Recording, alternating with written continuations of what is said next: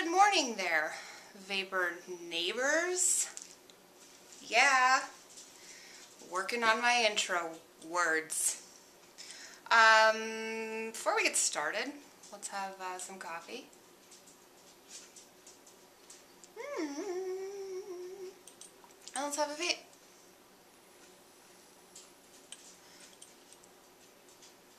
Alright, let's get the party started. So, I wanted to make a follow-up video. I feel like I'm out of frame, wow. I wanted to make a follow-up video on what I've learned this weekend by doing my homework on volts and watts and ohms. Yeah, I did my homework. I even downloaded a nifty little Ohms law calculator. It's an app I found on my iPhone, actually. I know that there's websites out there that do the same thing, and they're very helpful. Dog. What is it with the dog? Anyway, I love my dog, but she's just slightly off in the head. Anyhow, so what I learned basically was how my watts translate to the volts I pull off of my battery. Because I cannot stand the taste, as I mentioned, of a burned coil. It's not really the coil that burns, it's like the wick. If you overheat your coil, it will start to burn the wicking agent, and it just tastes terrible. Just get away from it. Anyway, so the app I found on the iPhone, not sure if it's available on the Android platform or not, but it's just very simply called Ohms Law. I think. Ohms Law or Ohms Law Calculator. Like, there's no fancy terminology to it whatsoever. Ohms Law. That's it. It's just an app. The logo they use is just a black square with a white triangular outline with some letters in it. Anyway, so I did compare it to the ones I've seen online. Of course, they're all accurate. All of them read the same thing. So I can't really show it to you on camera because my screen won't pick up on camera. I already tried this once before. But I feel like the Ohms Law calculator is something essential to new vapors, especially people who are looking to upgrade their experience into a variable voltage, variable wattage mod, and then beyond. You know, people who get into RDAs, I think it is very crucial to know your Ohms Law or have an Ohms Law calculator very handy. I don't build, so I can't even tell you anything about that. So nice. Anyway, what I discovered is with my mod, the only mod I have, my Vamo V5 Rainbow Edition. I still love this thing. It's still just, it's so beautiful. I did discover this weekend I prefer it in 18350 mode, but the only 18350 batteries I have are just terrible. They're the equivalent of, they're just generic. It's like using generic toilet paper or Charmin or whatever fancy brand you like. There's just no comparison. So I do need to get me some fancy 18350 batteries so that I can use this in the shorter, it stops here when I do that in the shorter mode. Anyway, that's not what we're talking about. As I was doing my homework, I put this into voltage mode just to kind of discover where my voltage sweet spot was. So I started off really low. We'll just do a little recap with you. Okay, so put it in 3.5 volts. See what it does. It vapes. Vapes just fine. I'd like a little bit more flavor to it though. Pump it up to 3.8. Try it. Oh, I know I've tasted better off of this. Let's go as high as 4.1. I know with this particular coil I can't exceed 5 volts, so I want to make sure I stay under that quite a bit. Oh yeah. That's where I want to be. 4.1. This is exactly what I did this weekend. 4.1 is great. Okay, cool.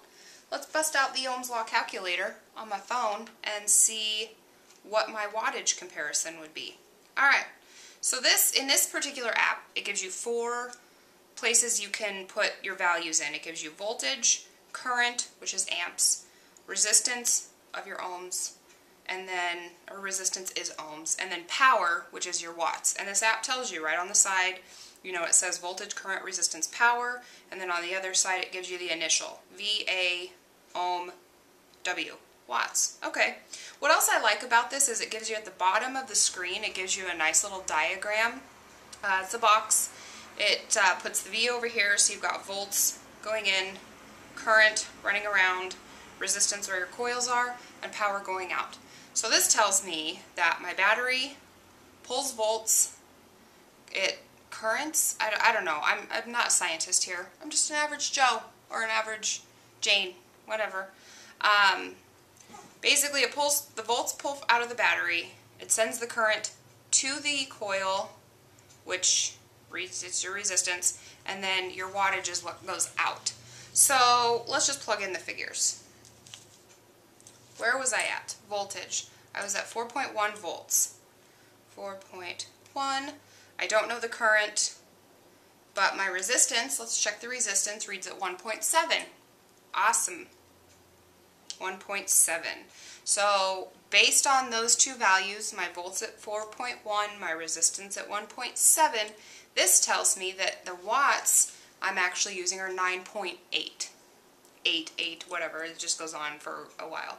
So, okay, cool. I can go up as high as 9, maybe even 10 watts and still get the same vape off of my 4.1 volts. Let's test that. Alright. Boop, boop, boop, boop, boop, boop. Power output. Let's put it in watts. And let's, whoops. Power output. I think I move a little too fast for the Vamo. Alright, let's just start it at 9.5. I can't do a 9.8. This mod only goes in 0.5 increments for wattage. So, what are you doing? Why did it change my display? Whatever, it's at 9.5 watts. Let's give it a vape.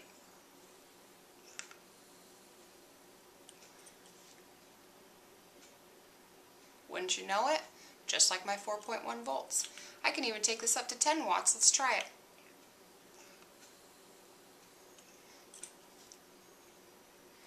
Doesn't taste burny in the least. Sweet. Alright, so the other experiment that I ran this weekend, I'm sorry, I'm trying to get my LCD, is this an LCD screen? LCD display back to my power so that it tells me whenever I fire what I'm actually firing at, 10 watts. Okay. The other test I conducted this weekend was I took my tank off, my fancy Aspire Nautilus, which I still need to get the bottom vertical coils for this thing because I just heard that's the way to go. This is still the BDC, the bottom dual coil, but I actually just grabbed my EVOD glass and put that on here too, without changing a thing. Alright, EVOD glass with some tobacco in it. Well, tobacco flavor. I'm just, we'll do this one at 9.5 watts.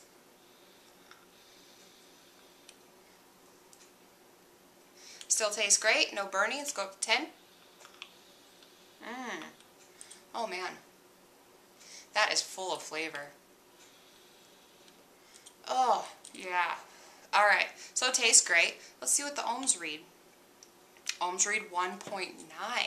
That's a little bit different than my 1.7 I just vaped on. So let's go back to the Ohms law calculator and just see. Let's clear everything out, reset it completely. Instead of entering volts, since I'm in wattage mode, I'm going to enter 10 watts because that's what I just vaped. My resistance is 1.9. I just looked it up. So with those two values, this is telling me this tank at 10 watts is now pulling 4.35 volts from my battery. So the cool thing about wattage mode is it will adjust your volts for you depending on your resistance or your ohms. So back to what I said in my previous video, where being in wattage mode is kind of like being in autopilot, is totally true. If you are in wattage mode, you don't even have to think about it. You just vape. Making sure, of course, that you, just how I explained it, what I would do is test your volts first. Find your sweet spot in your volts. Then adjust your watts accordingly, and then you can pop any tank you want on here and not even have to adjust it, not even have to think about it, just maintain your watts. Boom, you're done. So, that's what I learned, and that's what I'm sharing with you today. Hope you all had a great weekend. If you have any questions, let me know. My advice and suggestion for this beautiful Monday, it's a great day outside.